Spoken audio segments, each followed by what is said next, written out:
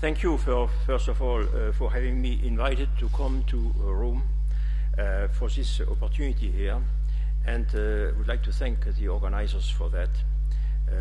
Rome is a superb town, and I'm always very happy to come and speak about what my main interest is here in Rome. So you can see and think on the... Yes, you see my pedigree over there, and the title of my talk is over 1 million UE citizens voice their support to human health issues by signing the EC Stop Vivisection. Now, many of you, if not all, have signed last year this European Citizen Initiative Stop Vivisection. I think among the 1.2 million people who signed in, many did so because they support the animal welfare organization. Now, this is very important, and we acknowledge the courage of these people to having signed in, but there are much more important issues of animal experimentation than just animal welfare. And the much more important issue is human health. In 1986, there was an initiative launched by the European Commission, the 86/609 directive, which says, if you can have the next slide, in Article 7 of this Council Directive 86/609, experiments shall not be performed if another scientifically satisfactory method is reasonably and practicably available. We were not too much happy about this, but still it was a good progress, since if we can propose an alternative to animal experimentation based on scientific reasons, they should have been adopted immediately. So the people who signed this 2013 initiative were just unhappy. Next slide, please. Because meanwhile, in 2010, the Directive 2010-33 modified considerably the 86/609 alternative, in that the responsibility for not choosing animal experimentation instead of satisfactory scientific methods is left to the member states, not to the European Commission, to the member states. This made quite a difference, because among the 27 or 28 members of the European Union, some may have accepted to have animal experimentation on their in their country, and so one could have escaped very easily this rule, of animal experimentation being suppressed. Now, of course, people aren't very happy with this, and so are we. Antidote Europe is an association which is mainly devoted to human health issues, and from this point of view, relying on animals for testing and for trying testing toxicities, and for trying also to improve human health by developing new therapies, was of course not very well warranted by this kind of directive. That's the reason why we also oppose this directive, but not on ethical grounds, but just on human health issue problems. And to illustrate this point, I will just show you a few slides which show that indeed we are going to face very strong problems concerning our health. You know that we are exposed to about better this way. You know that we are exposed to about 200,000 chemicals, man-made chemicals, in our environment, and even in our plates. And we have to know what the effect of these chemicals on our health is. Now, in almost all cases, even if already the chemical has been tested. In almost all cases it has been tested in animals, mainly in rodents, rats and mice. Now this is not satisfactory if we look at the trend of adverse health effects over the past 10 years. Next slide, please. Here you see the evolution of diabetes type 2 in the French population. The data have been recovered from official health control agencies in France. I think you must have equivalent here in Italy. And the same is true in England, in UK, and in the United States with the CDC, who publish in a regular interval the evolution of important health issues in their population. Now here you see that diabetes in France between 2000 and 2009 has almost doubled. The number of people concerned by this has almost doubled. The same is true, next slide please. The same is true if you look at the incidence of cancer, prostate cancer in France. Now we have here the figures since 1980 to 2005. You see that up to 1990, well, it was a slight increase, nevertheless significant. But starting at between 1990 and 2000, we have a very sudden and steep increase of the number of prostate cancers being diagnosed in French men every year. These are incidence data, that is the number of people being diagnosed with a disease in a given year, not to be confused with prevalence. I come back to this data. Next slide, please. Here's the breast cancer incidence in France. You see that among 1 million women in France, there is a steep increase of the number of cases being diagnosed with breast cancer between 1980, 1985 and 2005. Again, the number of people being concerned, of women being concerned by this disease has almost doubled in the past 10 years. Next slide, please. Alzheimer's disease, it's a disease which usually is diagnosed in people over 65 years of age. So we have here not data for the 2000 or 2010, because these data are just not published. So we have to rely on evaluation which have been made by the parliamentary office to control the health politics in France. And you see that we have had in 2010 about 5% of people over age 65 which are concerned by Alzheimer's disease. Today, this represents about 650,000 people being concerned by this disease. Next slide, please. Autism is not a disease. It is a defect in development of a neural system in young babies, occurring often before birth, but which can still develop in the 2 or 3 years following birth. And you see again that between 70 and 85, we had about one autistic baby being born in 1985 out of 5,000 births, whereas in 2010 we have 1 in 120 births. So we have an increase about 50-fold between in these 15 years. 15 or 50 years, 55 years, 50. So this is very intriguing, because autism is not a disease, cannot be cured. It's a defect in development which cannot be recovered later, even if there is progress, medical progress. So if we take all these data together and look at the incidence, this is the number of people having diagnosed in a given year.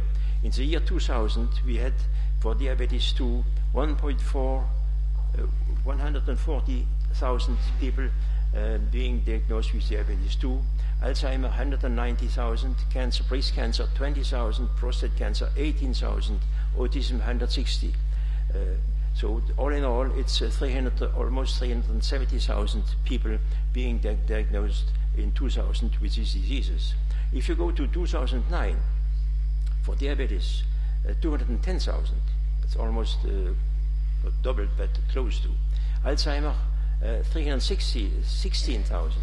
Breast cancer, 49,000. Prostate cancer, 97,000. Autism, 8,000. So all in all, 680,000 people being diagnosed in 2009 with these rather serious diseases or development problems. If we go now to prevalence, this is the number of people living a given year, whether the disease has been diagnosed during this year or in the previous years. Diabetes type 2, 1.5 million in 2000. Alzheimer's, 500,000. Breast cancer, 470,000. Prostate cancer, 330,000. Autism, 1,800. So all in all, 2,800,000 people diagnosed living with these diseases in 2000. In 2009, we have 3.2 people being affected by diabetes type 2, 850,000 with Alzheimer's, 900,000 ladies, women with breast cancer, 1 million men with prostate cancer, and autism has stored up to 650,000. So all in all, we have close to 6 million people suffering of these diseases in 2009, whether it has been diagnosed in 2009 or in previous years.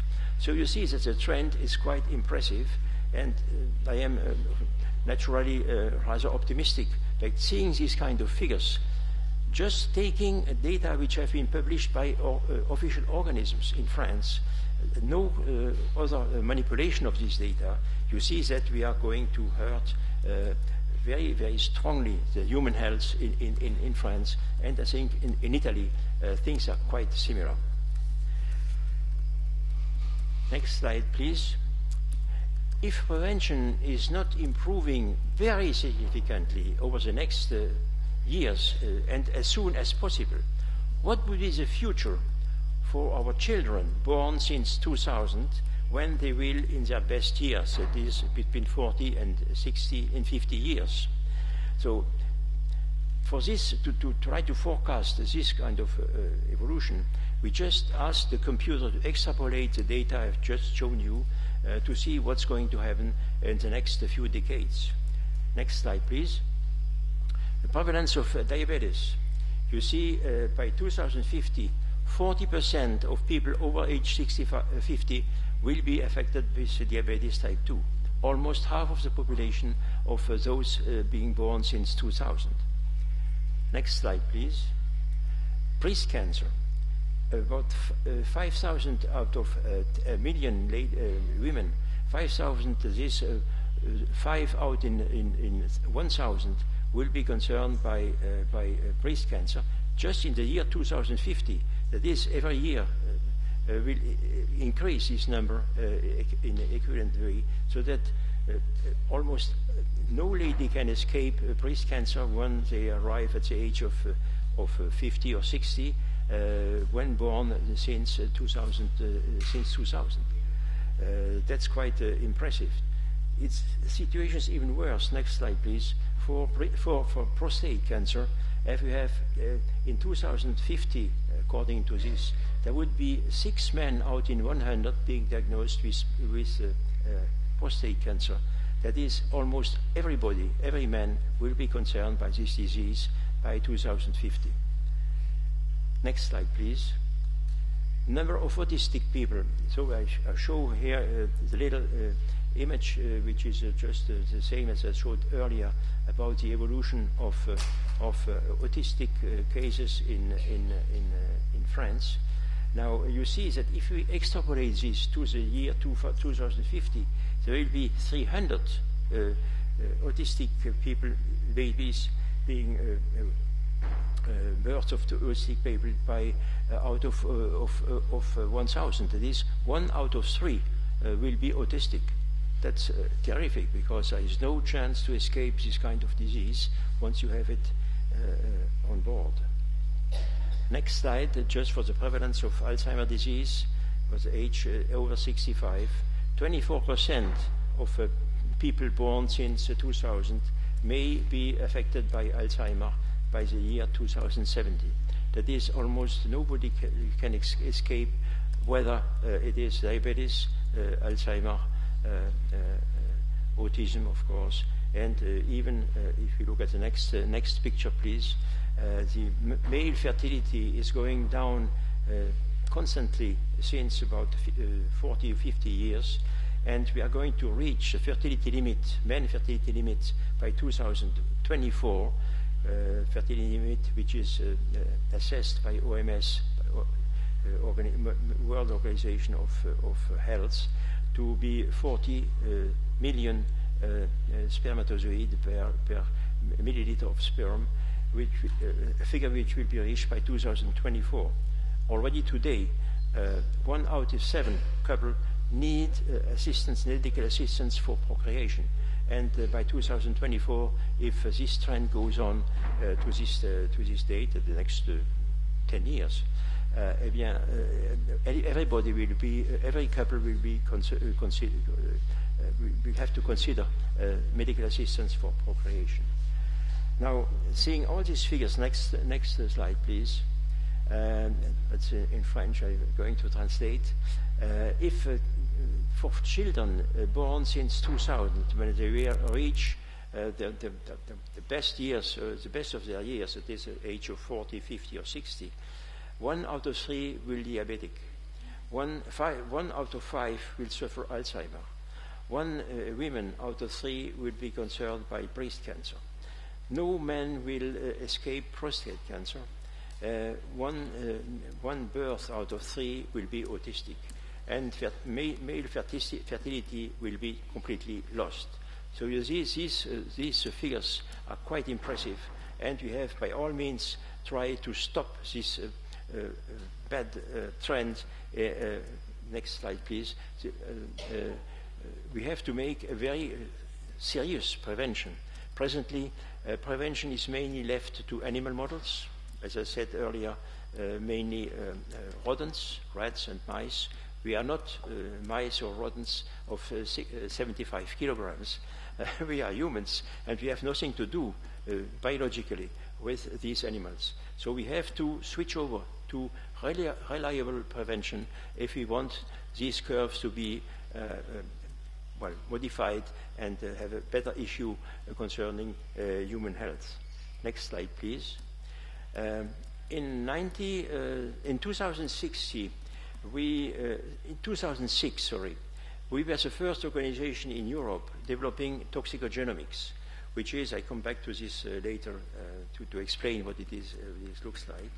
And we went to the European Parliament in Brussels and told the members that there is now a new way to assess toxic risks using toxicogenomics, which is assessing toxic risks on human cells in culture with methods we're going to explain you later, which are quite relevant, are very fast and very not very expensive, and of course no animal concerned in this.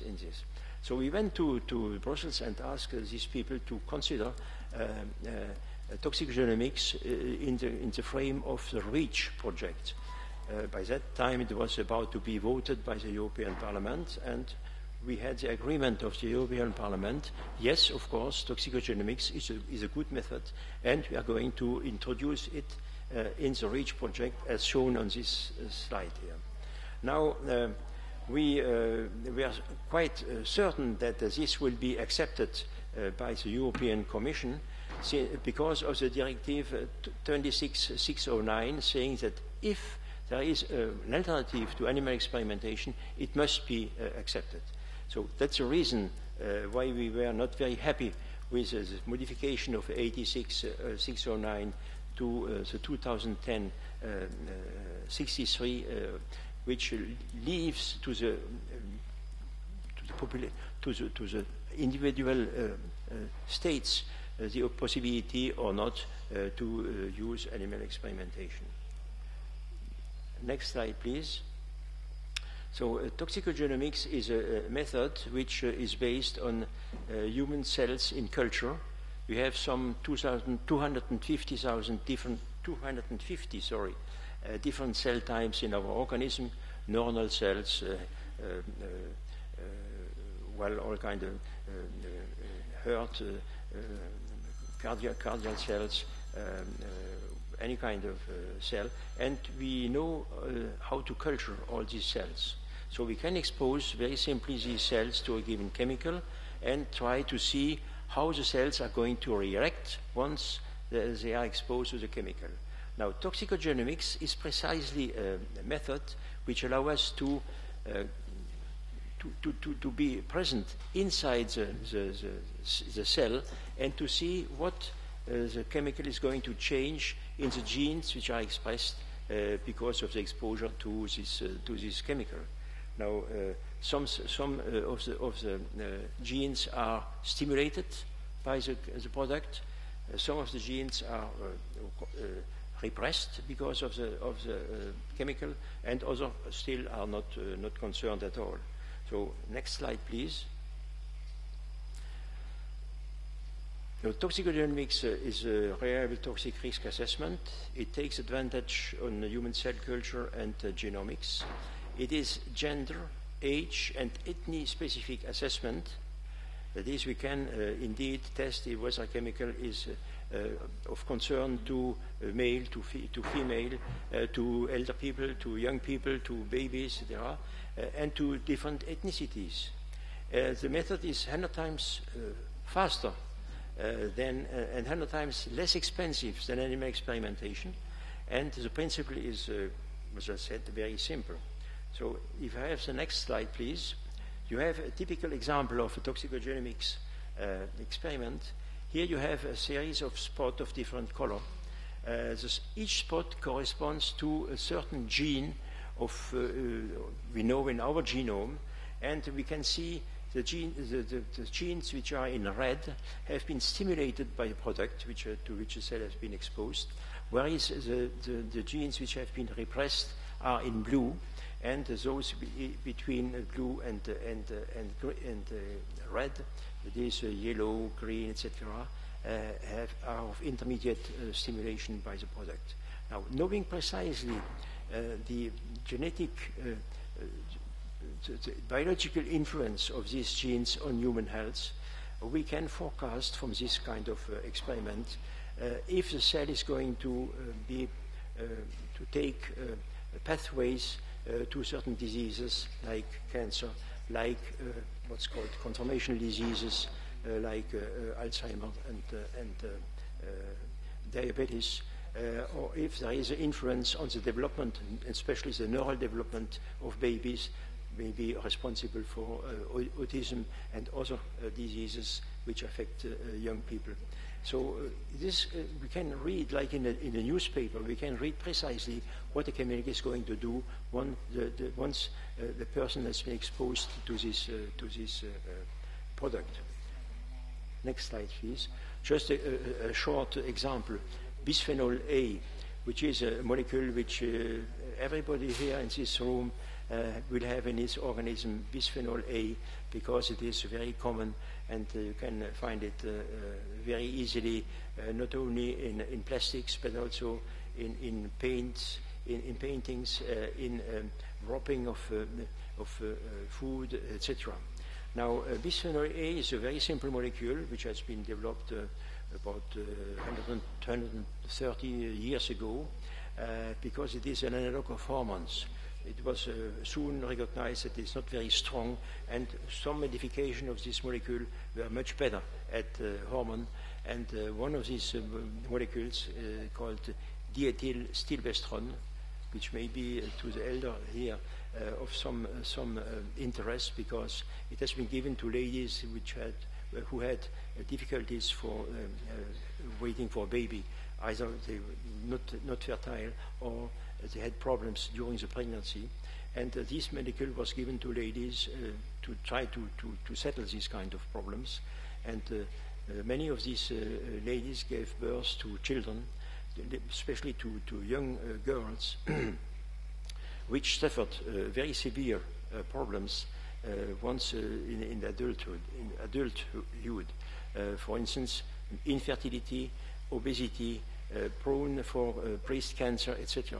So this product is quite similar to the bisphenol A, which I just showed you, and has been